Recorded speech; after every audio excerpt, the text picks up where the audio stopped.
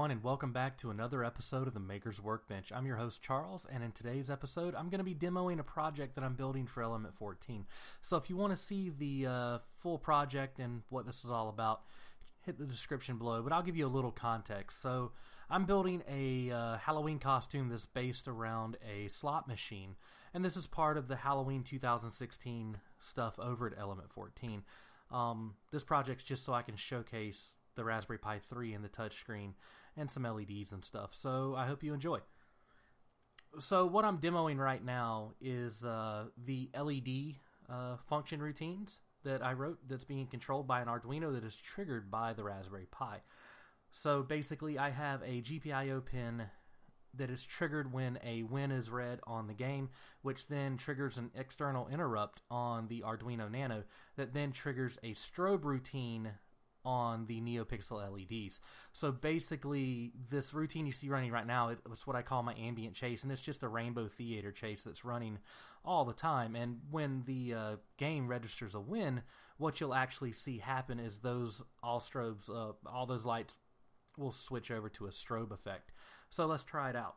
So I'm going to hit the left arrow on my keyboard, and if we win, we'll get a strobe. We didn't win. It may take a couple rolls to get a win. I went through this earlier. There we go. There's a win. So you saw the strobe effect, and then after it strobed 20 times, it rolled right back over into that theater chase routine. We'll do it a couple more times. And we probably won't get a win for a while.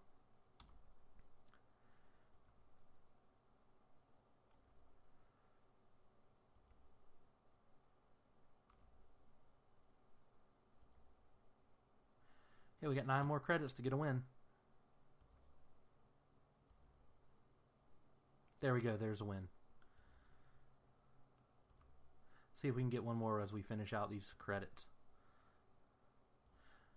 You can also up the bet. I can go to 2 credits. I can go all the way up to 10 credits. Yeah, so we didn't win, game over. We're out of credits, but you saw the strobe effect. So that's going to wrap it up for this video. I have one more demo video that's going to come out as I finish this project up, so stay tuned for that in the next week or so. And if you like what I'm doing, please remember to subscribe to the channel for more videos like this. Give this video a like. That helps promote me around YouTube and gets my video seen by more people. And leave me a comment below if you think I'm doing something right or something wrong, or you just think this project's cool. So until the next video, remember to hack the world and make awesome, and I'll see you later.